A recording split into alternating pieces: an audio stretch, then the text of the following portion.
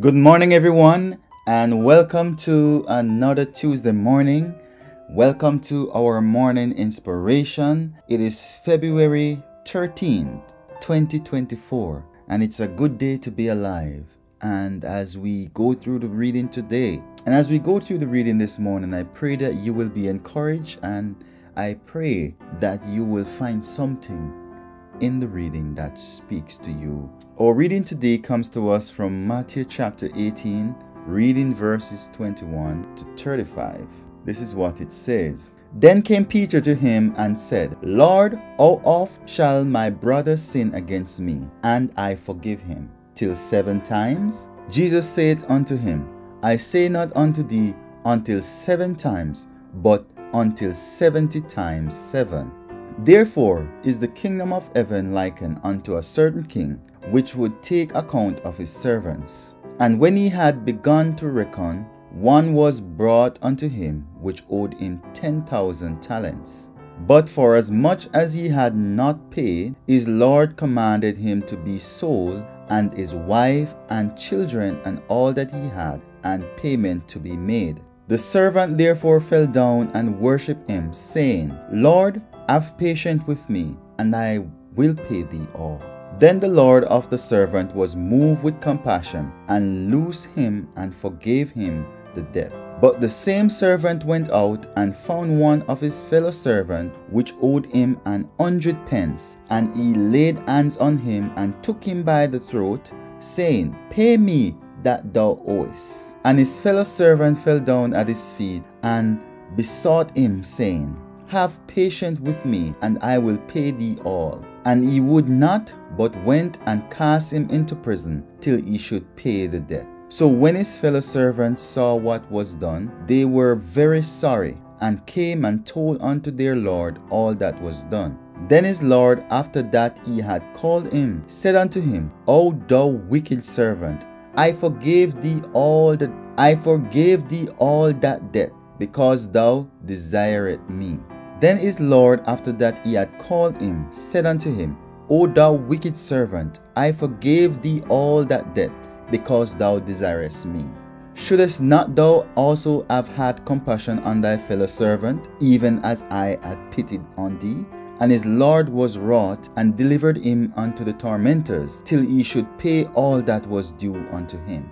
35 and last says, So likewise shall my heavenly Father do also unto you, if ye from your hearts forgive not every one of his brother their trespasses. Amen. This is a very profound reading this morning. Reading about forgiveness and showing compassion to others. When we think about this story, a lot of us can identify with it in one way or another. Am I correct? Sure. I know this is something that we can speak to. This servant, when I think about his attitude and how he went about doing what he did, I'm like, he had some nerve. I mean, he owed 10,000, and then he's gonna beat up someone and harass someone for 100 pence. What is going through his mind? I don't know. It is so puzzling to me. I know this is a parable, but this is a reality of our lives. These are the things that we do a lot of times. And I don't know why we allow ourselves to be used by the enemy like that. But this servant did something that I just found strange. After he was absolved or forgiven of this debt, he went to this person that owed him and asked for the payment. The person wasn't able to pay him back at the time, and he wasn't willing to give the person an extension, and he threw the person behind bars until they are able to pay the debt. But my concern with that is, how are they going to pay the debt if they are behind bars? Shouldn't you leave them free so that they can go and work or find the money to pay you back? So I couldn't understand the logics of that. But this is how irrational sin makes us. We don't think about our actions sometimes and the implication that it can have. And I'm like, come on, that makes no sense at all. But he was just so upset that he wasn't thinking about any rationality. He just wanted his money, and he wanted his money now. That's all he could think of. How many of us is like that? I know that when people hurt us, especially people that we care about or we believe care about us and love us. When they hurt us, I know it cut deep like a knife, much more than even when a stranger does it. So I am not slighting your feelings and your emotion, but what I'm saying is that if we don't learn to have compassion on each other, how is it that we expect others to have compassion on us? More so, how do we expect God to forgive us when we can't forgive others? You know, when Peter asked the question about how many times he should forgive, if he should forgive 7 times, and Jesus responded by saying, you need to double and triple and flipple that 70 times 7. So in other words, as often as the person offend you, as often as the person do you wrong, you need to forgive the person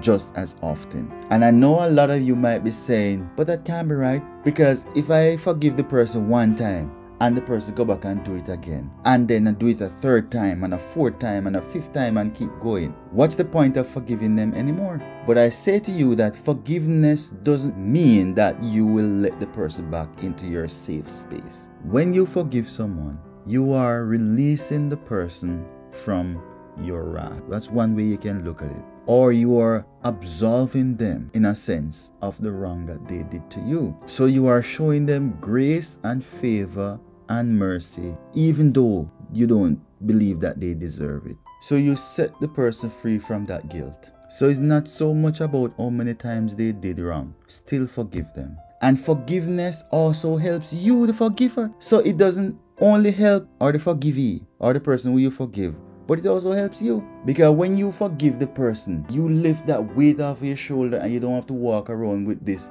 boulder on your back. Oh, this person did me this and this person did me that. And, you know, stressing out yourself for no reason at all. That's what it means. And I've heard so many times, person saying that, they can't forgive a person more than 1 time. If you hurt me 1 time, that's it. I can't forgive. Come on, that's an unrealistic thing. Because I'm saying that, yes, the person did you wrong, but you forgiving the person, I don't see how that is such a difficult thing for you to do. Yes, human nature would want us to not forgive. And I have heard it said over and over and over. Yes, it is easier said than done. But sometimes we need to get out of that frame of mind. Jesus in me and in you is enough to help us to forgive someone. So we don't have to hold to this idea that it is too hard or it's easier said than done. Come on. The Lord is ready to run to our rescue to give us power to overcome these things. So yes, it might seem hard, but only because I am making it hard. I am the one that is making it hard. Think about how dangerous that is. If you keep holding on to that hurt and choose not to forgive, and then you lose your life tomorrow and you don't get a chance to forgive the person, where you think you're going? You still believe that you will make it to heaven? Something to think about. Yes, we live in a realistic world where things are not always hunky-dory, but we have a principle guiding us that is far nobler and far exceeding out of the knowledge of this world, and that is the commandments of God and the principles of God. So that should be our guide. So whatever it is that someone did to you, I advise you to just forgive the person and get on with your life. Don't be a prisoner. Set yourself free, set the person free. Amen. And also, let us be patient with each other. Okay? So just like the person was asking for some time to pay the money that he owed, we need to give people time also. If they owe us money and they are not able to pay us back when we need it, go about it in wisdom. So be kind about it. So if you need the money, just explain to the person. And if they are not able to give it to you when you need it, just figure out something with them wherewith they can pay you back, as an example, okay? So all I am saying to us is this: let us learn to be compassionate. Let us learn to forgive and treat each other the way that we want to be treated.